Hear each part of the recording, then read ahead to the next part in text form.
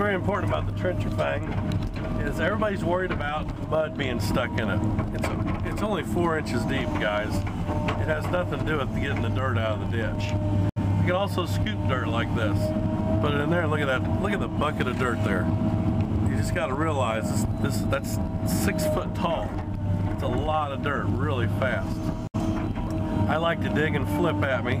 That gets rid of all my cycle time and everything I'm doing with it. So you can just see I'm running about, I don't know, 20 feet, 25 foot here.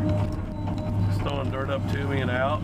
So you can see with the dirt in the bucket, it's irrelevant. We're using the sides of the ditch for the sides of our bucket. Look at that come out of there, just nothing to it.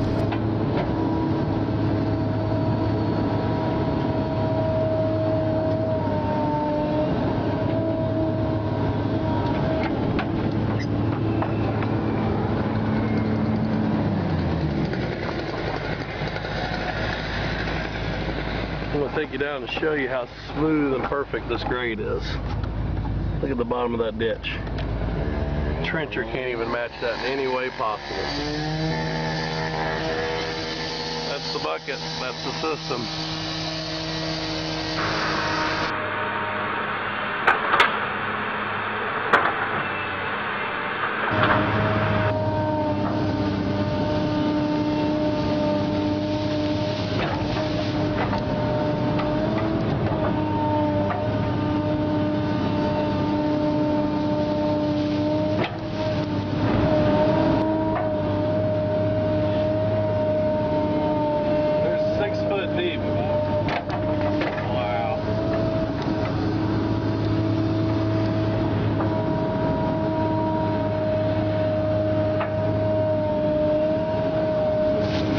Stuff you could ever dig. This will stick on anything, and it's peat moss quicksand.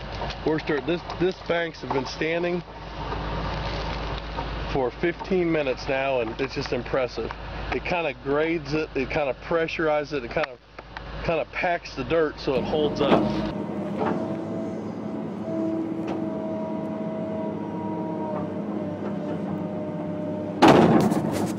All right, let's walk out and take a look at this thing.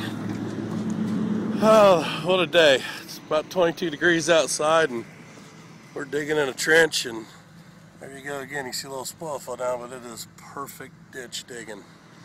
Dug this in the last, I don't know, 10 minutes, about 65 feet.